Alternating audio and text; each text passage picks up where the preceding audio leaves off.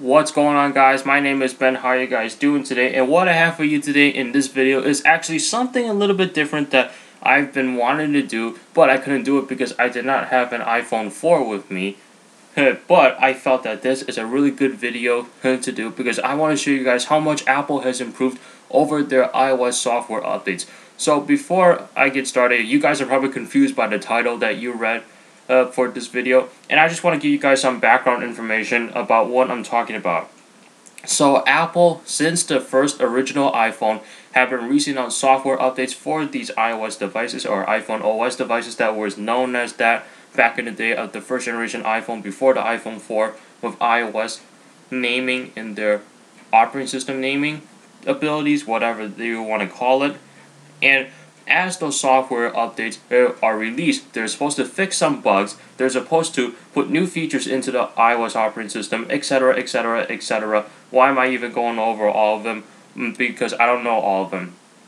Now, there are some issues with these software updates, and that usually holds into when you put the third generation of the operating system update on a certain device. For instance, the first generation iPhone, you had iPhone OS 1.0 or somewhere around that back then. Then you had iPhone OS 2.0, which it wasn't too bad, and that was actually the very first operating system that was running on the iPhone 3G. So the iPhone OS 2.0 is actually considered the first generation operating system for the iPhone 3G. But overall, in terms of the whole iOS generation updates, that's actually considered the second generation of iOS.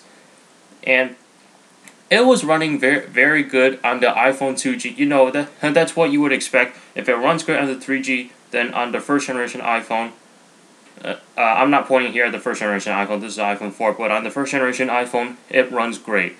And then, the iPhone 3G got the second update to itself, which is known as iPhone OS 3.0. Alright? And that's when the bad started to happen.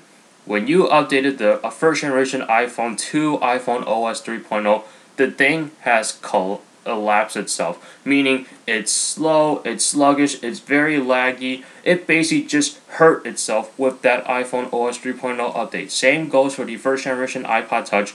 iPhone OS 1.0, 2.0 worked fine on it. Now 3.0 has made the iPod Touch first generation very slow. So, the point I'm trying to make here is that as software updates go on by Apple, there are going to be times where these devices will slow down and lag because of those software updates. And the iPhone 3G, the same story applied when it was updated to iOS 4.0. That's the fourth generation operating system of iOS overall, but in terms of just the 3G, iOS 4.0 is the third generation of iOS that was running on the iPhone 3G itself, just the 3G. The first generation of the iOS operating system for the iPhone 4 was iOS 4. So the iPhone 3G was very slow and sluggish, and it was only updated all the way to iOS 4.2.1. And it couldn't go any further than that. And because you couldn't go any further than that, you weren't able to download any new applications that are being currently released in the modern days, such as, like, for instance, I have a app right here, Talking Ginger. I can't download it on here.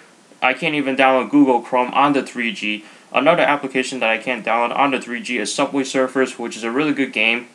You know, these new applications that are being released for the newer devices can't support the old devices because they're running outdated software and they can't go past that outdated software. However, I think that this really ended with the iPhone 3GS running iOS 5.0. And here's why, because when the iPhone 3GS was given iOS 5.0, I immediately thought, oh, iOS 5 is going to slow down the iPhone 3GS. And I've actually read forums where it actually slowed down. But then someone told me that, what are you talking about? The iPhone 3GS runs beautifully with iOS 5. It runs fairly quick. And maybe a little bit sluggish, but it's just very minor. And that's what I've experienced with the iPhone 4. And I'm so pleased about that. So I'm like, oh, okay.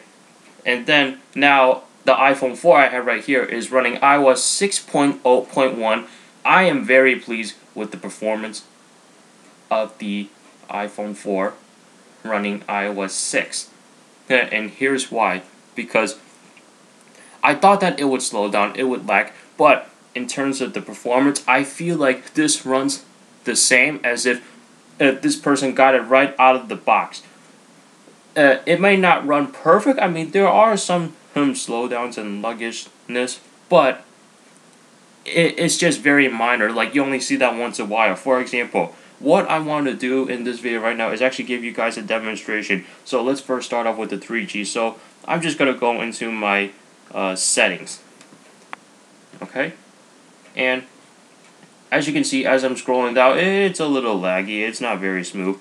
And when you go into general and you try to scroll down, as you can see, it's a little laggy. It's not that bad, but you see I can't even scroll because it's still loading up. Now let's do it on the iPhone 4 running iOS 6. As you can see, very smooth. No problems whatsoever. I can load up general, about, and I can still scroll down. I can scroll immediately. And the worst part is that the iPhone 3G is running iOS 4. And by the way, guys, just so you know, this iPhone is jailbroken, so that's why I have it in safe mode, so I can shut down all the jailbreak tweaks just to give you guys a proper demonstration. However, please note, these accurates are not that they're not that accurate. I mean, the results are almost as accurate as they can, but if it's non-jailbroken, you should get proper results. So, with the iPhone 3G, it slows down a lot. Like, I think that you shouldn't update to iOS 4 with the iPhone 3G, but at the same time you have to, so you can get at least somewhat most of the applications that you can download. And it's worse when you're playing some of the games. Like, I mean, the games aren't that bad. Like, for example, Pipe Roll, I can play Pipe Roll just fine, but sometimes it will lag up and I can't even move the pipes around and all that. And when I'm playing Asphalt 5, you know, it's a little slow down and sluggish. But with the iPhone 4, I have no problems whatsoever playing those games. Alright? And it's even worse when you're using Mobile Safari, for example.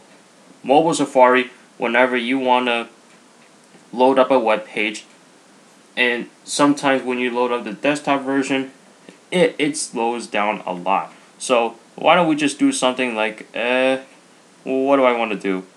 Let's just do Apple, for example, because they got some Flash-based content on there, and we'll load it up on the iPhone 4 while we wait for this 3G to load up, because the 3G is very slow. But this isn't a speed test or anything. I just want to show you guys how laggy it is. And look at that, I even loaded the iPhone 4 late, and it's... This isn't a speed test comparison. Alright, so it's loading, and I can scroll down very easily. You do get that checkerboard pattern, but that doesn't bother me a lot. And see, I'm pinching into zoom. I can't even pinch into zoom, even while it's still loading. But sometimes, even when it's already done loading, I can't even pinch into zoom. Maybe I just couldn't do it on the Flash-based... No, I can. How about on the iPhone 4? Very smooth. I can pinch in no problem whatsoever. And it is still very buttery smooth, as some people would like to call it. And see, it's loaded up. I can't even scroll down. And here's another thing. With the iPhone 3G running on this software that is making it very slow, it'll constantly disconnect you from your Wi-Fi. Alright? And when it disconnects from your Wi-Fi, then you have to type in a password again and all that crap, which I just find very annoying. On the iPhone 4 here, it doesn't do that very often, but whenever it disconnects, it always connects itself back. Like, I don't have to keep punching in the password. It doesn't give me a pop-up, oh, okay, you incorrect password, you need to type it in again. No, it does not do that. The iPhone 3G does that, and it's running on outdated software, and it's very slow and sluggish. So, what's my conclusion to this video right here? My conclusion is that I think Apple has really stepped up their game, and they really fixed themselves in terms of the iOS software update. Because here's the thing, I literally thought that I was going to get the same experience on the iPhone 4 if I were to get this iPhone 4 running iOS 6.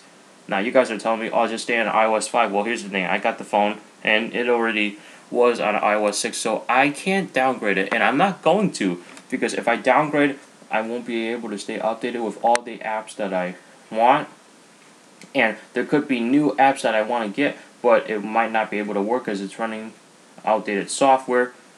So, overall, I think Apple has really stepped up their game with the iOS software updates. So the iPhone 3G, as slow as it is, forget the 3G.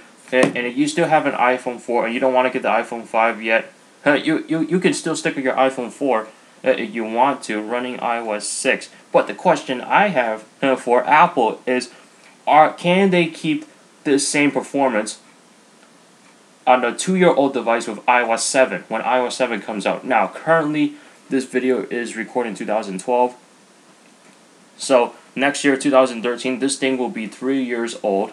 So, I just wonder, will Apple able to keep the same performance on a 3-year-old device? Because I've actually heard that the iPhone 3GS, since it was updated to iOS 6, I've heard that it had some sluggish and slowness problems, but they're not that bad. But it sounded like it was worse than it running iOS 5. So I was wondering, if the iPhone 4 were to run iOS 7 next year in 2013, will it be able to keep up its performance that you saw right here? Let me leave it down in the comments down below on what you think. And Apple, can you do it? I can't answer that question because Apple needs to ask themselves that question. Thank you so much for watching. I'll see you in the next one.